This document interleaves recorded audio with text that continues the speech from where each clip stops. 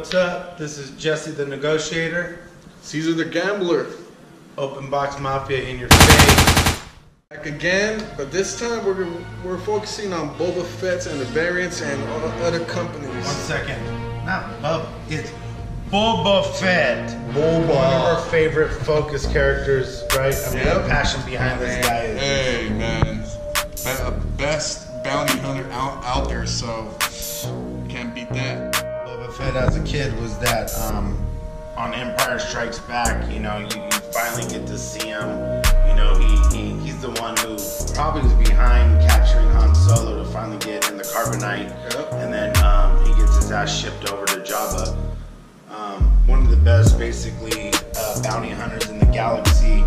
He's a Mandalorian, born after the Battle of Naboo. I mean, there's some history behind it.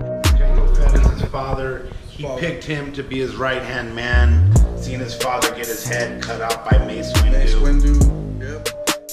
He's one of the top-rated, what's it called, figures, and in Star Wars universe.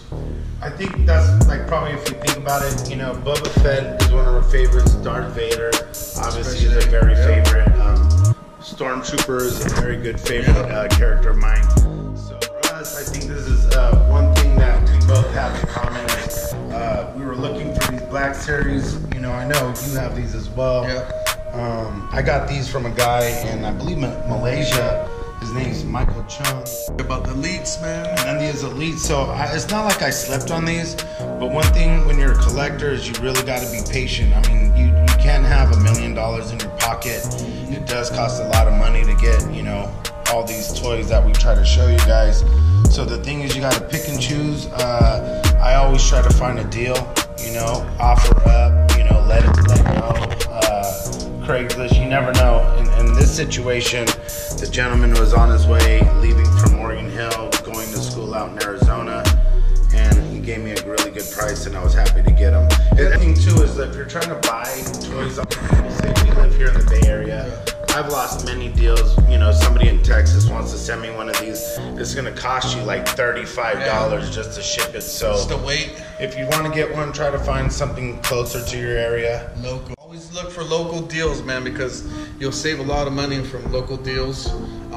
That's the best thing, you know, because a lot of people are letting these go. You know, it just becomes, you know, something in their man cave or something that's just collecting dust. So that's why Jesse got a good deal, you know, on those guys right there. Again, we were talking in one of our other shows in regards to Mafix.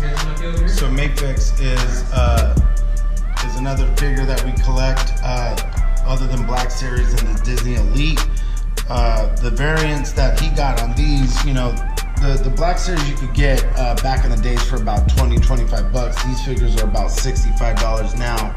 But how much are the Mafix again? Those are exclusive when they first came out. When I bought them, where they were 65. They're running now 55, but you gotta remember, they're cheaper, but you gotta remember these are imports. You cannot just go off buying them at regular comic book shops. Yeah, so you gotta have connects. You're not buying these at Toys R Us, Target, Walmart.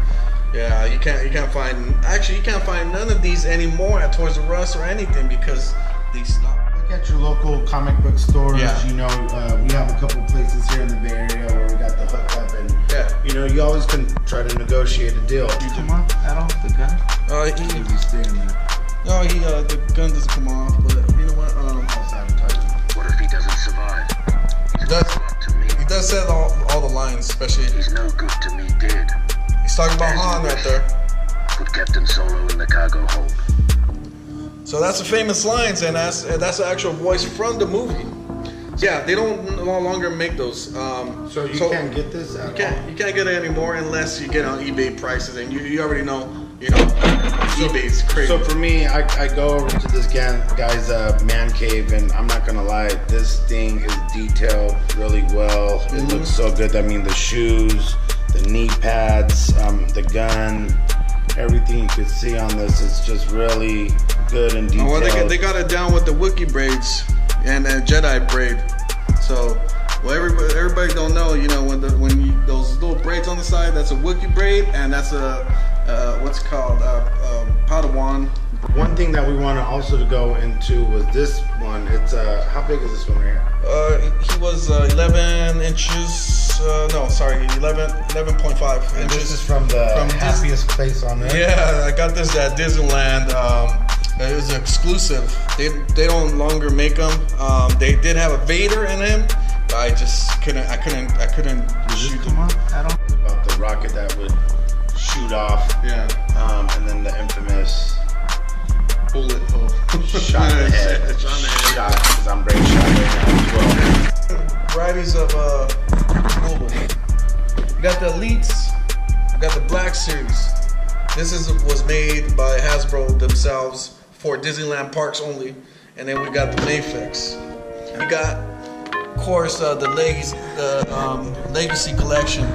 Always get the Legacy Collection of its Mandalorians. Any Mandalorian, it doesn't matter. They go up in price. And you see the Legacy Collection right there. It's just basically another line, a series that has gone through. Yo, this is Jesse, the negotiator. Caesar the Gambler. Here at Open Box Mafia. Thank you guys. This is our Boba Fett review. And yeah, you know what? We're gonna let you guys go on this one. Keep on watching our videos. We're gonna be coming, you know, hard with this. Have fun. Have fun, man. Keep collecting. Be patient. Don't spend all your money. Again, Open Box Mafia. Always open your stuff, man. Always open your stuff. Yup.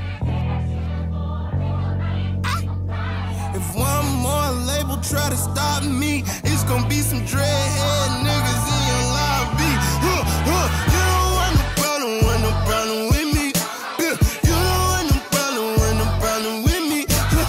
Just another day at the pick up on the mail. They gon' channel right